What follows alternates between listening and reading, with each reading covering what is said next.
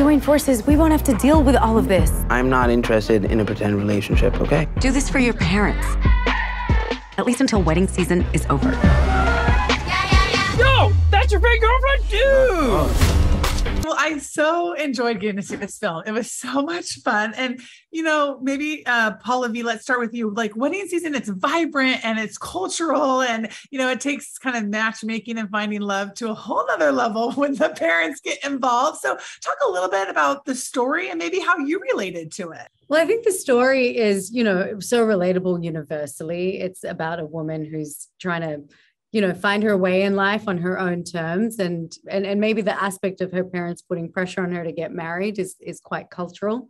But I think the way in which she goes about, you know, navigating that in a maverick way is something that anyone can relate to, no matter where you're from. And that's certainly what I related to in this character and what drew me in.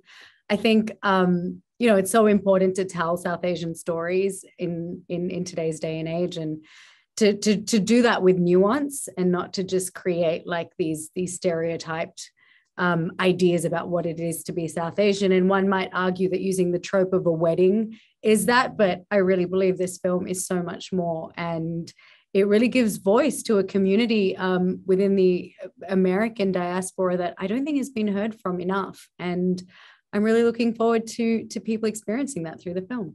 And Suraj, one of the things that I found so interesting is that your character is charming and he's humble, but at the same time, there's this mystery about him with his background. So maybe talk to me a little bit about appearances and expectations versus like the authenticity of following passions and skill sets. Wow, mad interesting. Authenticity and expectation. So, I mean, yeah, one of the main themes about this is expectation, right? Expectation from the parents for these people to get married, expectations from the community to you know, intercede into their lives and try and figure things out. Expectation in Ravi's mind that, oh, here comes a you know, a date that my mom chose. That's all expectation. When authenticity comes through, it changes. You realize that it's not about expectation. Expectations don't help. Ambitions and openness to the moment really, really, really help. I feel like this movie really goes to show that, right?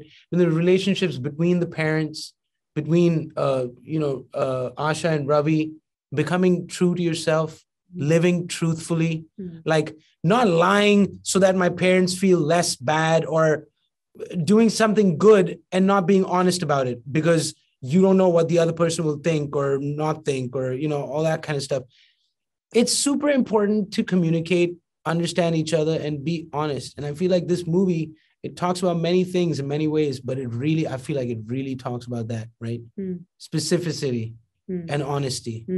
And it's fun. Boom. I love that there has that deep aspect to it, but then it's still like colorful and dance. Yeah, exactly. It's fun. It's light. That's the truth of it, right? Like life is light. The choices we make tend to make it a little heavier.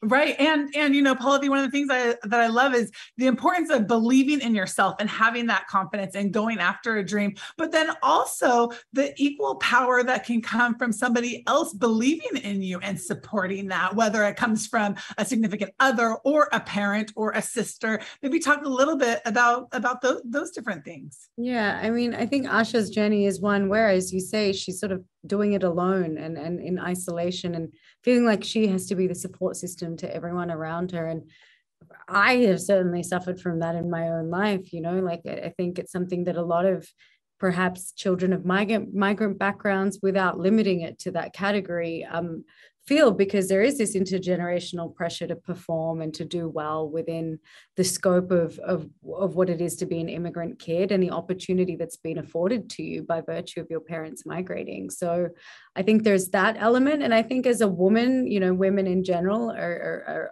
hypersensitive often and empathetic to the people that they love and are carers. And I think Asha imbues all of those qualities. And, you know, the intersectionality of that with being just someone who's probably been othered in her life growing up by virtue of being a brown woman. I just think that it would have created a concoction and a storm within her that made her forge this path and be a leader and be someone who thinks she could do it all.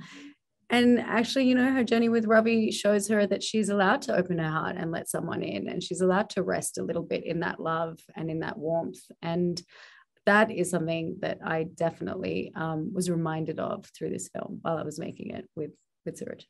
Yeah, well, good. Well, thank you guys so much for taking the time. Absolutely loved it. And I cannot wait for audiences to get to see it. Thank you. Thank you. Never gonna happen. Never gonna happen. How can you be so sure of that?